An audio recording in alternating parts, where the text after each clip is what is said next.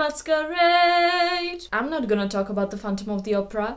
I just want to show off this beautiful necklace. Hello guys and welcome! Today I want to talk about my favorite musicals. Bear with me, you might hate them, you might love them. I feel that my approach is slightly different to most people. Maybe that's just my impression, but I feel like most people just like the genre or not. I personally like some a lot, but I'm kind of picky. I definitely see much more straight plays than musicals, and actually what I like about them is not the music itself, but the ability of the music to tell the story. So I like the shows that are very story-based or character-based and everything is very integrated and the music is sort of action-based. I hope you know what I mean. I will also try to explain it a bit better in this video. I've chosen 5 musicals that are maybe not really my current favorites. I don't really have like a set of favorites that I've seen 17 times or something like that.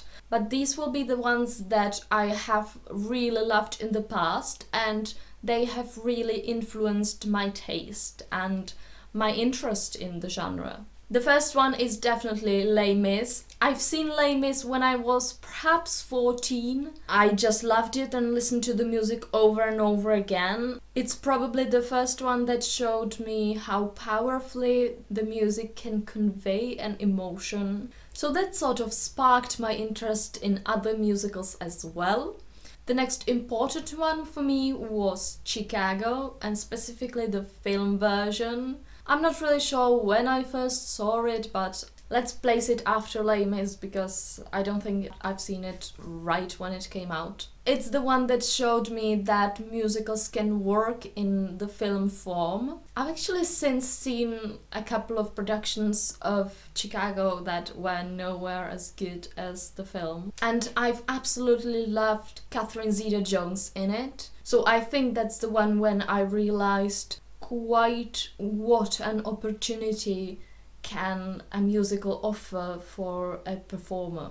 Number 3 is The Full Monty, which is an American musical based on the British film. I'm not actually sure if this musical ever was in the West End. It definitely was on Broadway, and I have seen it in Prague in a theatre with an ensemble of straight actors. It was such an exciting event and you could feel so much energy coming from the performance as well as the audience, because it was something unusual in this particular venue and for these actors. So they were all so energetic and happy to be doing this really well-written musical. So even though some people said that like the singing wasn't that great because they were not professional singers, they were just actors, but I realized that that's actually what I like, this acting, singing.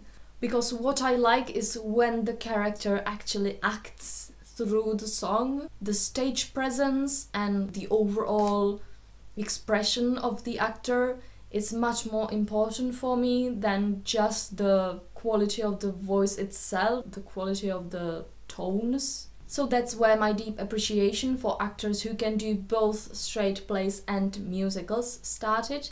I love this type of actors to this day, Imelda Staunton being the prime example. The next one I chose is Billy Elliot.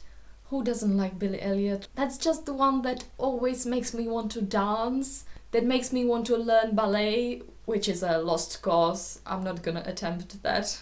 And it's incredibly uplifting, but still having this very well-written story arc. I feel like Billy Elliot showed that you can do something incredibly lovely and positive and uplifting without sort of making compromises in the structure of the play. And the last one I want to talk about is very dear to me, and it basically opened the door for me to all the musicals that I love today, and that's Sweeney Todd, because now for the past few years I have been obsessed with Sondheim, and I like other musicals that sort of work similarly. I have seen Sweeney Todd in 2012 with Michael Ball and Imelda Staunton in London, and it was just something really exceptional. They were both absolutely brilliant. I don't like when opera singers sing Sweeney.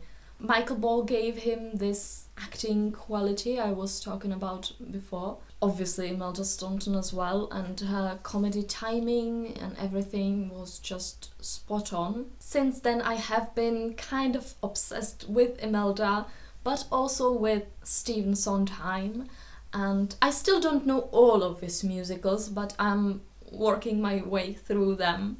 I also love Into the Woods, Sunday in the Park with George, Merrily We Roll Along, all of them really. What I love about him is that although the songs aren't easy, clearly you have to be able to sing. Most importantly, he writes for actors.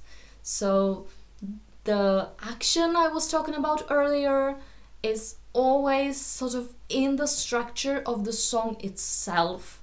It can often be a character deciding, such as the baker's wife is in Into the Woods, if you know the song Moments in the Woods. So the character is like, oh, this was a mistake, oh my god, I would love this, but no, oh, but the prince was so lovely. You know, there's something going on in the music itself, with the lyrics and with everything. It's not like the time stops and there's a song, but the story actually progresses through the song itself, and that's what I like. So yeah, Sondheim is now my huge inspiration. I feel like I'm always finding new things in his work. He just amazes me every time. Thank you so much for watching. Let me know what your favorite musicals are. I would love to continue this discussion in the comments. And have a lovely day. Bye!